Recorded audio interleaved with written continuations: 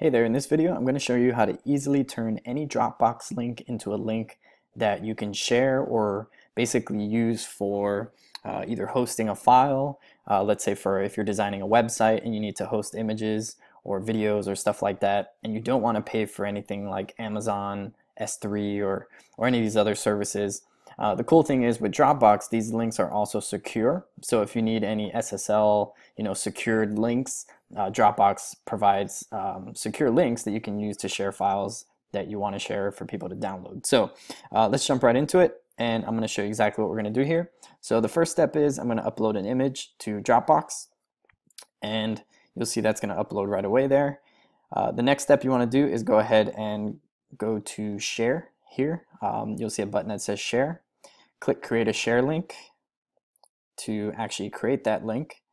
And then what you're going to do is you're going to click Copy Link, and you'll see that there is a link that's already created for you.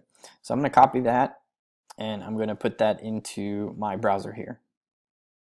And you'll see that Dropbox will actually give me a link that is shareable. Now this is not what we're talking about here. This is cool, but you can see it actually has Dropbox stuff inside of it.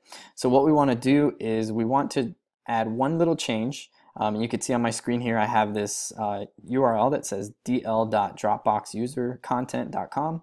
What we're going to do is simply change out www.dropbox.com with this new dl.dropboxusercontent.com link.